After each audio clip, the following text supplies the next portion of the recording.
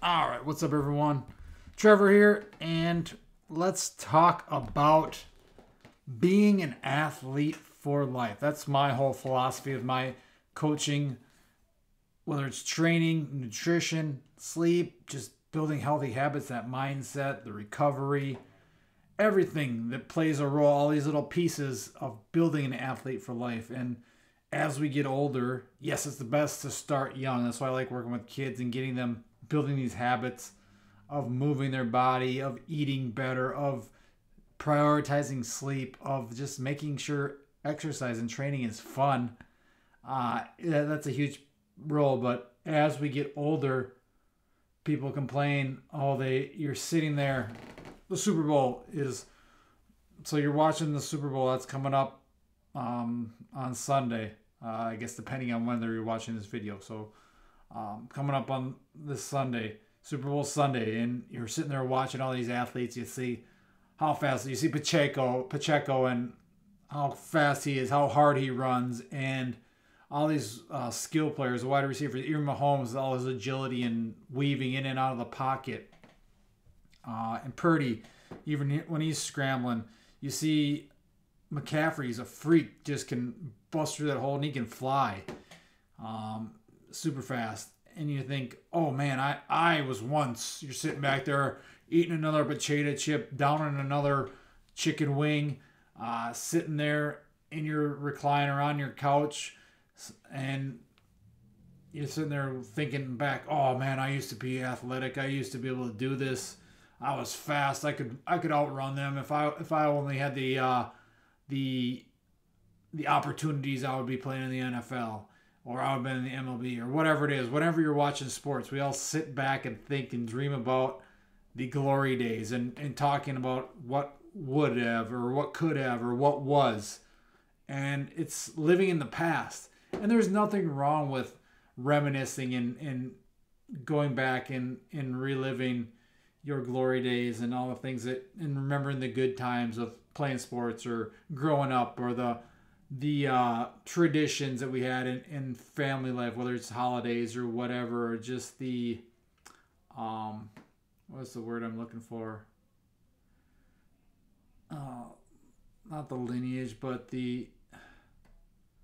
our I can't even think of it. I guess the history, our tradition, that type of thing. But there's nothing wrong with that. But a lot of us, I used to be guilty of this too. We just are so stuck in the past, and we only care about, or only worry about what was or what could have been, and then you have that regret, that doubt, and then you let that build into your current life, and why you're not athletic anymore, why you can't do anything. You see these games, you see these athletes, and you think, oh yeah, I was that good at one point. When or you blame it on the genetics and things like that. You see like a McCaffrey or a Mahomes, and you think, oh man, I could be that good. I mean, look at the guy. But no, the truth is, no, you couldn't. And there's nothing wrong with that either. It's being realistic.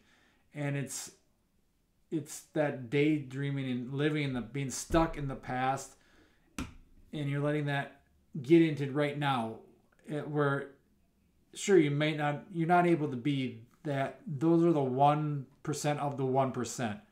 Those freaks in the NFL, the NBA, the MLB, and there's nothing wrong with not being that great. But you can still be athletic. The problem is you complain about.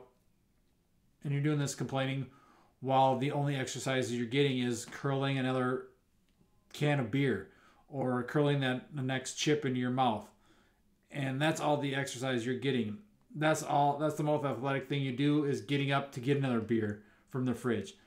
When you should really be training still. You should be exercising. You should be training and moving like an athlete. When you have all these dreams of, oh yeah, I still want to be able to do the things, and I want to be able to jump into a pickup game and play ball with my buddies. I want to be able to play softball on the weekends, or go play pickleball with the people, all my friends. Or heck, maybe most important, your kid comes up to you and they say, hey, Dad, hey, Mom, I want to go play catch in the backyard. Can you go play tag with me? Can you take me to the park and play on the playground? But you just say, I can't. I'm too old for that. I'm too sore. I can't move like that anymore. And that is a bunch of crap. That is your fault. That is what is wrong with people these days. You blame it on all this other stuff and your age. You're too sore. You can't do anything anymore. You're injured or your body aches. That is a bunch of crap. That is your responsibility, especially when it comes to your kids. If you got kids or grandkids, you should take responsibility as a mom, a dad, a grandpa, a grandma, an uncle, an aunt, a cousin, a brother, a sister, to set a good example of health and be a healthy role model for your family, for your friends, and be an athlete for life so you can continue to do these things. When your kid comes up and says, hey, I want to go play catch, I want to go play football, I want to go to the park, and you should just be ready to go and do that when they ask, and be willing and able and want to do that. And I'm sure, you probably want to do it, but you're just too stuck in your old ways that you can't do that. And you think that you're just too old to be athletic and do athletic things. You think that's just part of coming with old age, is not being able to do any of this stuff. But the reason you can't do it is because you stopped doing it when you're, 12, 15 years old. It's probably the last time you sprinted, last time you jumped, last time you did anything athletic. Sure, maybe you tried some spin classes or some group training classes. That crap is not athletic. Yeah, it's good if you do that stuff. There's nothing wrong with that. But you need to start doing athletic stuff to be an athlete for life. You need to throw. You need to jump. You need to hop, skip, roll, crawl, tumble, sprint, lift, move. That's the basics. And the fact is that it's not your age. It's not your aches and pains. It's not your injury history that is holding you back. It is you and your mindset. You can still do this stuff. You should still be doing all these things, especially if you want to be able to move still. You want to be able to be a little athletic. You don't have to be Usain Bolt or LeBron James or Christian McCaffrey or Patrick Mahomes to be able to go out and play catch with your son or daughter, to go chase your grandkids around. You just need to be you and be an athlete for life. And that is being realistic, not being stuck in the past, not being stuck in these stupid ways of destroying your body with all the junk food and sitting on the couch all the time and no exercise whatsoever. Yes, you need time to sit and relax and watch the Super Bowl and enjoy good quality food and stuff like that. But it doesn't mean drinking and eating chips and junk food all the time. It means eating good quality food, relaxing, resting, and most importantly for movement and being athletic is moving and being athletic and doing these things. But be realistic with where you're at. You don't have to start right into the sprinting 50, 100 meters or trying to run a 40-yard dash if you haven't run a 40-yard dash in 20 years. Start with where you're at. Start slow, progress into it, and continue to do it for a long time, forever. If you want to get faster as you get older, sprint.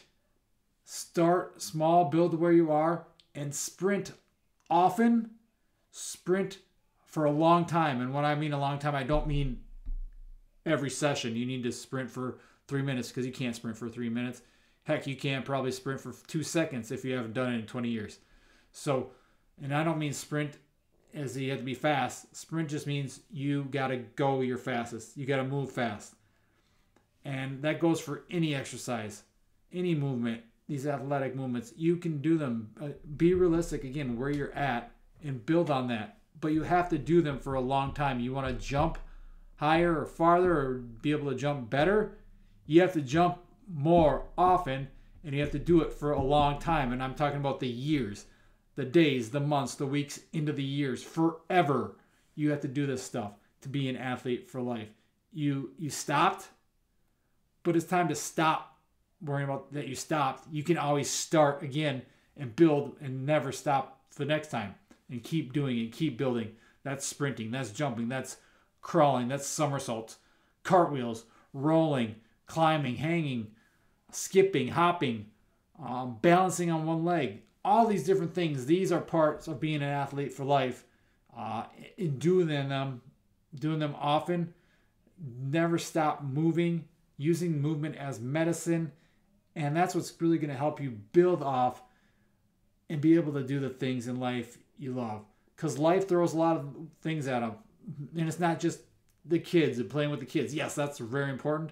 If you have sons or daughters, grandkids, nieces, nephews, little cousins, whatever it is, that's all. You should want to be able to play with them. You don't want. No one wants that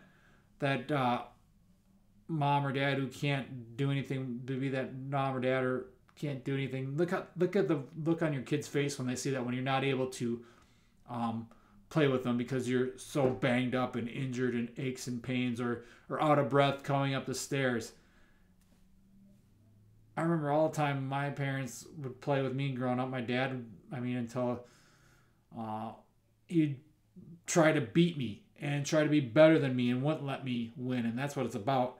Or I remember playing kickball with grandma and grandpa, and grandma would catch a ball and trip and fall, and everyone would be concerned, but she'd pop right back up, and I'll be ready to throw the next pitch or whatever position she was playing. So that's what it's all about. That's what life. That's what being an athlete for life is.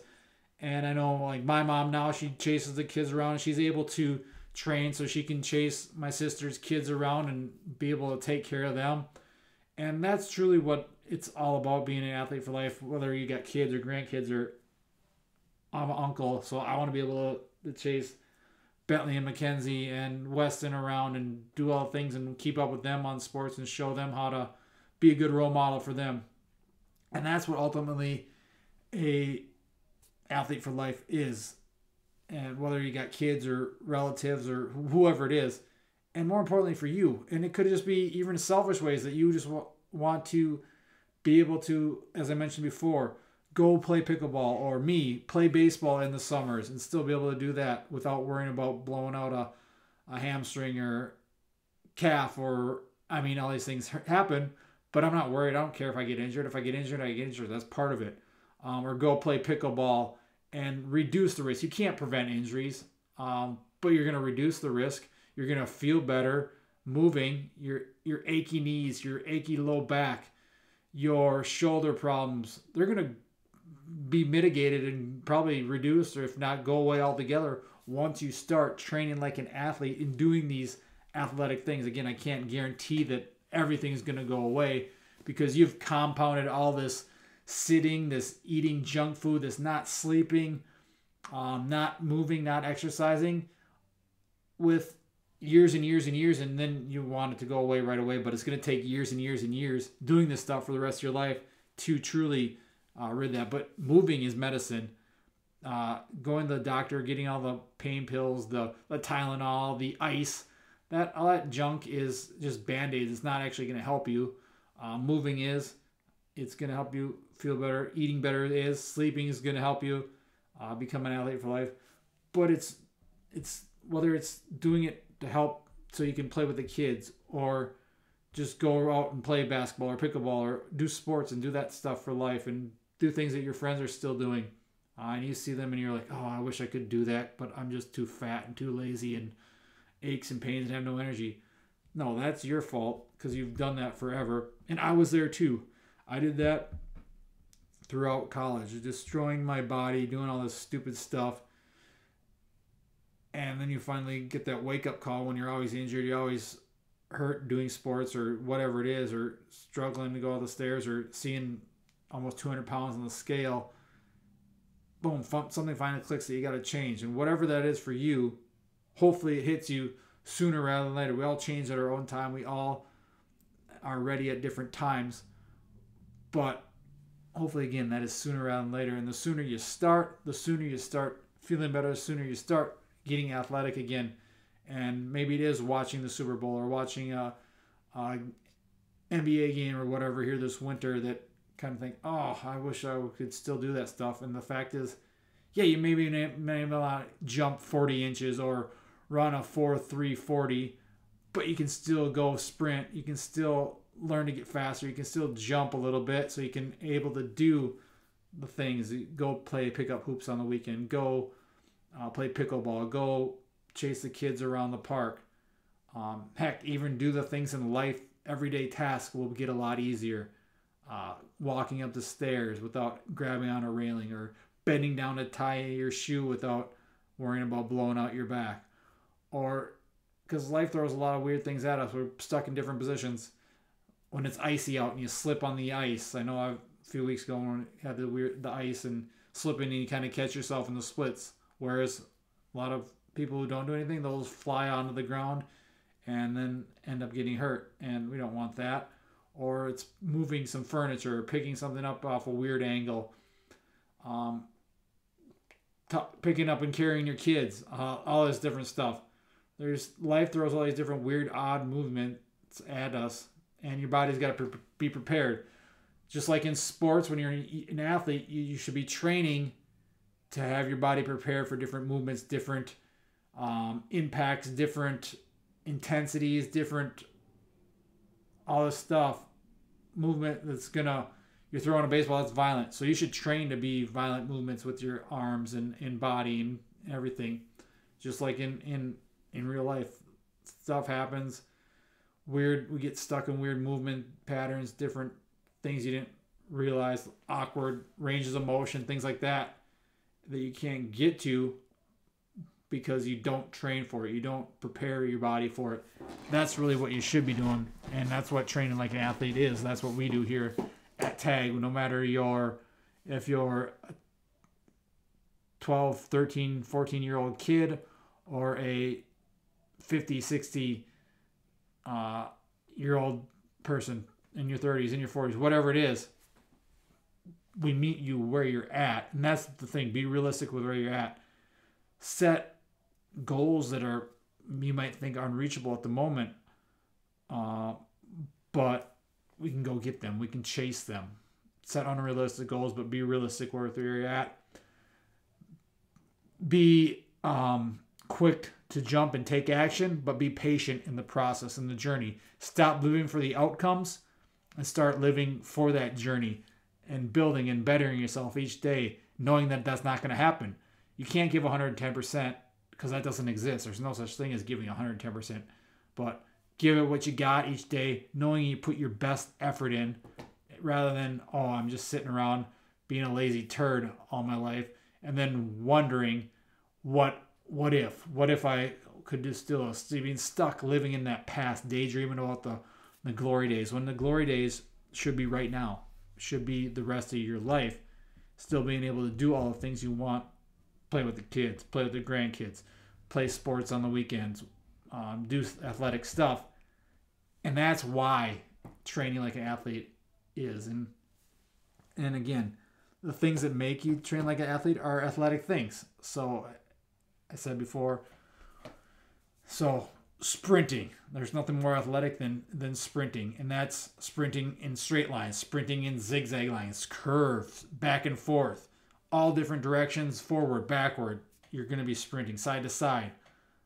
That's really what it's about, moving and cutting and juking.